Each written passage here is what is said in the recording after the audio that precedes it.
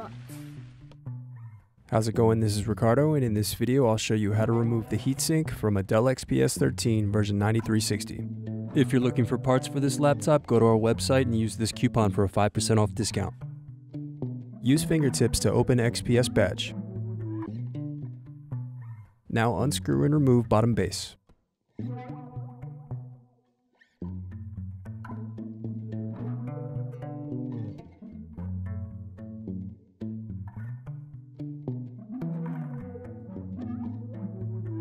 Next, unscrew battery. Then disconnect and remove battery.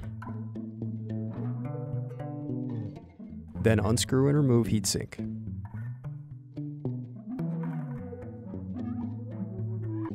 Need more? Check out these other tutorials. For batteries, click here. For hard drives, click here. For wireless cards, click here. Thanks for watching. If you enjoyed this tutorial, give this video a like and subscribe to our YouTube channel. Check the video description below for links to written tutorials and replacement parts.